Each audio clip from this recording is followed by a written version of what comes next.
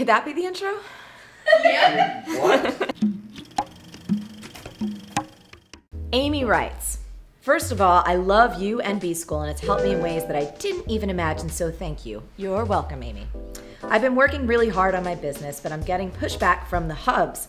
He says that he supports my work, but complains when I spend too much time on the computer. I've tried to explain what I'm working towards, but it's not helping. I need your awesome Marie insight. What can I do? Great question, Amy, as this is a growing and serious issue that so many business owners, including myself, can relate to.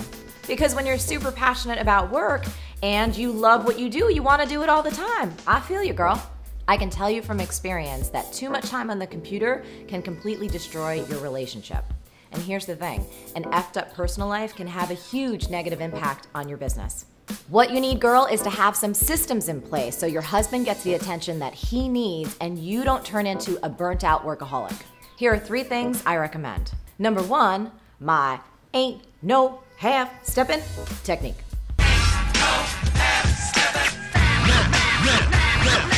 This is inspired by the BIGDADDYKANE. Here's what this means. When your man needs attention, give him your full attention. That means don't half listen or half check your email. Even if it's just 2 minutes, stop what you're doing and give it to him fully. Yeah, give it to him. On the other hand, if you're in the middle of something and you can't take a break, say so nicely. Tell him you need X amount of time to finish what you're working on, then he gets your full attention. So you're either fully focused on work or you're fully focused on him. Ain't no half steppin'.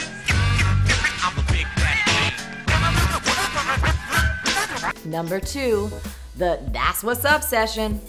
You have to keep your man in the loop on your projects, plus you gotta stay up to date on his schedule. Every day, have a that's what's up session to fill each other in on what's happening in your life. So meetings, projects, things that are going on, anything that's happening during your week. For example, say every night you're usually done with work by 6 p.m., but this week you're launching a new website on Thursday. That means Wednesday night, your ass is gonna be up late and you know it. If he knows what to expect, he can support you. He can make plans with his friends to go out or simply not get upset on Wednesday night when you're still banging away on your keyboard at midnight. You'd be surprised what a little advance notice can do for your relationship. Number 3, my favorite, hip-hop Shabbat. In the Jewish tradition, Shabbat is the Sabbath, the day of rest. You're not supposed to do things like work, drive, or use electricity. If you want to get biblical about it, there's actually 39 things you should not be doing, including plowing, grinding, kneading, weaving, tying, untying, slaughtering, curing, preserving, writing, erasing, flaying, smoothing, dyeing, shearing, winnowing, transferring domains, and more. But my version is called Hip Hop Shabbat, and here's how it works. You choose one day a week with your hub, say Saturday or Sunday, that you're both not gonna work and you're not gonna diddle around on your cell phone or your computer.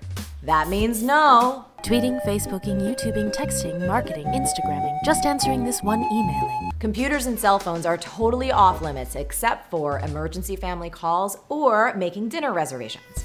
The whole point of the day is to spend quality time together. It's about having fun and talking and really just being connected and giving each other your full, undivided attention. It doesn't matter what you actually do during that time. You can watch movies, cook meals, go on adventures, whatevs.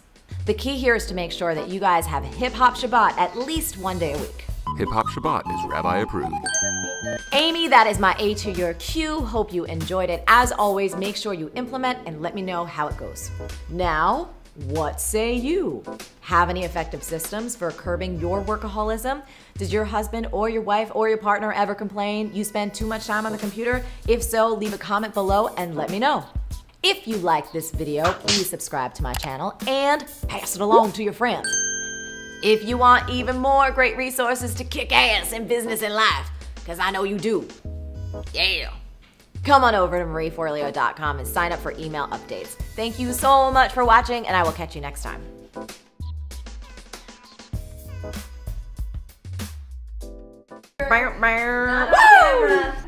This is the best day ever.